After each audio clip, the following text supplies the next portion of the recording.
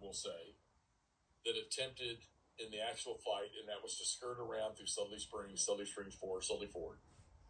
And with the looks of the setup of this game, with the Confederates stacked along Bull Run, that was the only option. You weren't going south, and there's not enough time in a one-day game, a one-turn game. So we attempted to do that, and we epically failed on the night march and the any movement rolls that we took. Okay, but you're saying, I mean, I don't know how you can't say, I mean, you epically failed, but I feel like this game is designed to work around those low moves. I mean, I don't know. I'd be interested in Patrick's, another Marislav, whoever else has played this game a lot.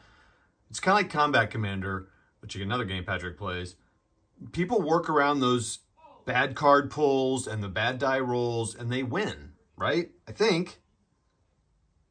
I mean, because if it's just down to the die rolls, and then it is almost not worth playing because it's like, well, I roll bad, so I can't win. I mean, is that, or is that just maybe that's just the way it is? You know what I'm saying? Yeah, yeah. I mean, because you can't control that really. I am curious. I mean, you're right. If you just roll a bunch of ones and you can't move, then yeah, you're not going to win. But that's just not. I mean, we needed a big burst in those night marches. It seems like it. I'm a little. I got to really read up on that night march situation. I guess what is the advantage of it is that the Union gets 3 free moves, but then you can't really move very far because you bunch up. Right. Yeah. And moving into each other with good size. You know, and I mean, these brigades were actually, I guess, decent size for early war. So, but trying to get around over there, I'm amazed that. Well, honestly, okay. So we discussed when we started this that we weren't going to have troops coming from the valley. We never did bring Elsie down, by the way. You couldn't. That we were never going to have troops coming from the valley because they were already here. Right. And I thought to myself that was going to, initially that was going to make this a lot tougher.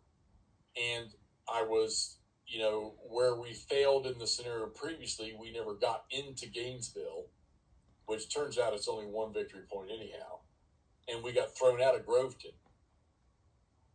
And as long as we held the stone bridge, which we did in this game as the Confederates, we didn't have to be aggressive with Beauregard other than to get units next to Tyler sitting in Groveton. Yeah. I mean, Marislav says the move roll system has always been a controversy in the system. I mean, I love the move roll system. I mean, I think it's fantastic. I think that's what makes us laugh and get excited. Yeah, I mean, it's awesome because, I mean, I just finished reading Foote's, first volume, and it's just chaos, man. I mean, everyone's got an opinion. All the leaders, I mean, they're just like, what the heck? And it just simulates so much of the set stuff. I mean, that you read about, well, that I read about. I mean, I haven't read a bunch, and it's only one guy's, history, but I don't know. So, Patrick, Marislav, I mean, what do you guys think? I mean, yeah, first of all, Patrick, is this game, we're going to go dig now, we are. Have you ever won this from the Union side? Or does anybody know anybody that's won this from the Union side? Yeah, I'm gonna say yes, but I have no idea, of course. Stigler, real quick. Well, I mean, I still say though that you would have had to have had better rolls on the initial moves. I mean, even a 4 or 5, in one of those could have been great. Yeah. Our problem was the first group that moved on a 2. So there was no place for other troops to move around them. Yeah, I mean, and it's not like you got a lot of places to move. Spoilers. Yeah. We sure didn't have to do much work with the Confederate forces. We didn't have to do much work at all. Yeah, see, and Stigler. So I even love that rolling for initiative thing. I just everything I've so far I just love about this game. I think I probably am less frustrated with it because Hexy and I are working on it together. So you know, it's like I'm getting my butt whooped every time. But I've got to think if I ever play this game seriously opposed with somebody, I just got to take that attitude in. It's like, hey man, you just got to roll with it. Yeah.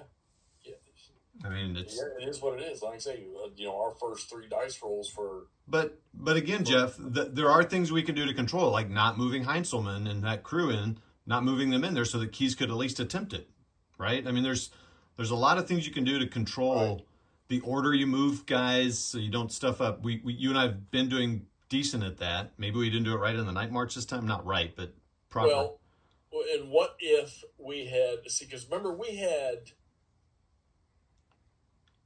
No, it was Evans. What if we had slammed straight ahead and attacked Evans at the stone bridge initially with a larger force instead of trying to go around the outside? Yeah, so maybe concentrate on Groveton and Stone Bridge and don't worry about Gainesville. Because think about it, Gainesville's worth 1. Stone's Bridge is worth what, 2? Well, we needed 6 points, that's for sure. Well, if it's worth 2 and Groveton's worth, 8, and then you get a bunch of Union troops around Groveton, then you're stopping the Confederates from getting around it. Right. So maybe that's something to try there. Don't worry about Gainesville because it's worth 1. So what if you? I mean, look, the chance of getting 2 6s. Wait, you just did roll a 6 for initiative. That's interesting. So that would have been the second one.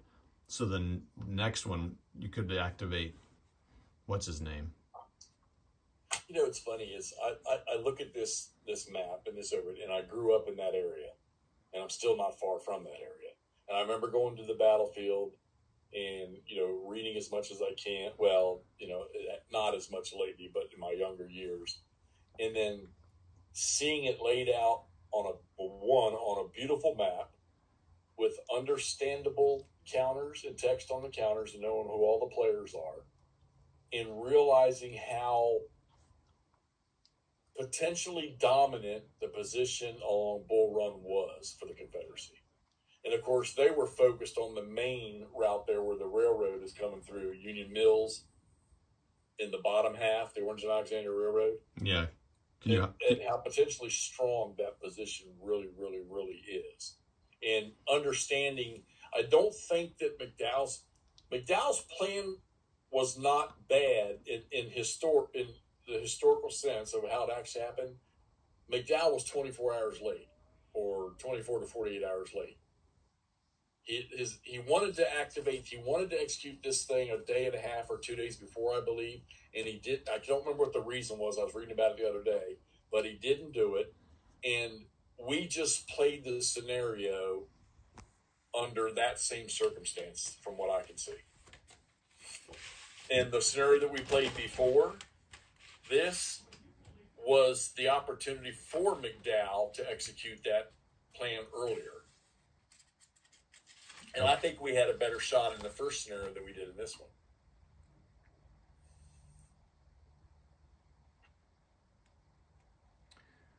Nor these are most of the units are brigades laid out with the divisional commanders, except for with the Confederate ones, you have two district commanders. So. And then what do these strength points equate to? That's a good question. Good question. I don't know. Why did I think it was 200 people per number? Yeah, so you would think too. Okay, so we just, other than the let's take the casualties away. It was, what would we say, 5 points? Yeah. You're talking 1 point. You can't. We've not blown out any of these scenarios. No, maybe. Well, I think a couple. First one we did, didn't we? I think a couple of them we did. Yeah, definitely the first one. Yeah, but the last two were no blowouts. Yeah, that's true.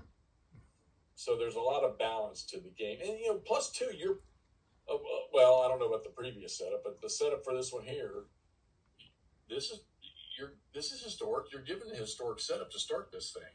So, Yeah, 500 men per infantry and 1.15 miles per hex. 500 men per infantry. So for each strength point, it's 500 men, right? Yeah. So yeah, it makes about 2,000 men, and Franklin's about one brigade there. So. So and I think it's also probably important to remember is that this is really, I think, and you and I have not played it. Again, Patrick, Miroslav, and whoever else is on here has played it. This really shines when you do the campaign, right? Because then you're. We'll get to that one day. What's that? We'll get to that one day. Yeah, because then all the stuff comes into play. You've got more units to mess with. It's like a small ASL scenario or any small scenario. Man, your dice are going to throw you off because you've only got like 5 guys and you lose 2, you're done. It's 2/5 of your units. Here, same thing. If your dice are bad, they're going to even out. But here, on one turn, I mean, yeah, I can concede that your bad die rolls can hurt you. But if this was a campaign game, you're going to have one. A turn is it's a turn a week. I feel like a turn's a week. No, this was a day. You remember? Oh, that's true. There's a turn a day. It's a day. Yeah, they're 1 day turn. Oh, look at that. Look at Stig's comment. I know, I hear it. I saw him. He's got the old Stonewall Jackson's way. I still got, I sold most of them the other, like a couple weeks ago, but I got Gettysburg left. I've got the Chancellorsville